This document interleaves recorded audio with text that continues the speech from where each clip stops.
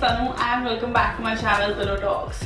So guys, in this video I'm going to talk about hair color. No, I'm not going to tell you that how to apply hair color because I've shared this so many times and I think by now you all might be knowing this. But I'm actually going to talk about that how to pick and choose the correct hair color for all of you.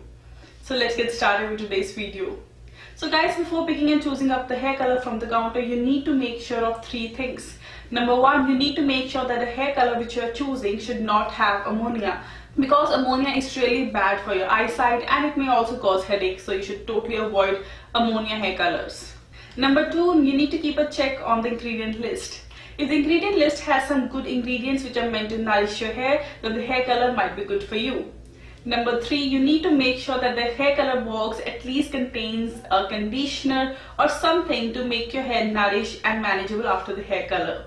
So I've discovered a hair color which has all of these three things. I'm talking about the Garnier Color Naturals hair color.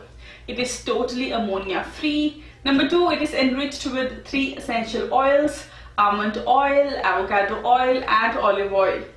And number three, the hair color box does contain a conditioner sachet which you're meant to use after rinsing your hair color. So now I'm going to show you that how did I color my hair using Garnier Color Naturals hair color. I chose the shade caramel brown, but you can choose the color according to your preference. I'll leave the link in the description box below from where you can check out different shades. Guys, now you can actually see that how different colors would look on your hair color, that too before actually coloring your hair. So for that you need to go to Garnier.in website and there you need to click on the hair color button and there you'll find the virtual try on tool. Click on that and now you simply need to upload a photo of yours and that's it. You are free to see that how different colors would look on you. You can see that which one suits you the best and then you can go for that particular hair color. So inside the box you get to see a colorant tube, a developer bottle, a pair of gloves, a conditioner sachet and a manual.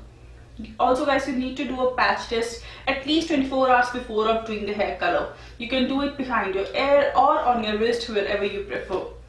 So for the application part, I started off by wearing the gloves and then I took a glass bowl and emptied out all the ingredients in it. I first took a colorant tube and then I added developer. You can use the quantity according to your hair length, but I feel according to my hair length the whole tube would be enough. So I just emptied out the colorant tube and the developer in a glass bowl and then mixed it really well. Once the mixture was ready, I started applying it on my hair roots and then came down through the length. So for the application part, I just started by applying the hair color on my roots and then worked my way down towards the hair length while dividing my hair into sections. And once you've done applying the hair color, make sure to secure your hair in a bun and leave it on for at least 30 to 45 minutes. So after 40 to 45 minutes, I rinsed my hair with normal water. I did not use any shampoo to rinse my hair and I followed it up with a conditioner sachet which I got inside the box. And also guys, you can see that how soft and manageable my hair looks right after coloring. It is all because of the conditioner and the 3 essential oils which are present inside the hair color.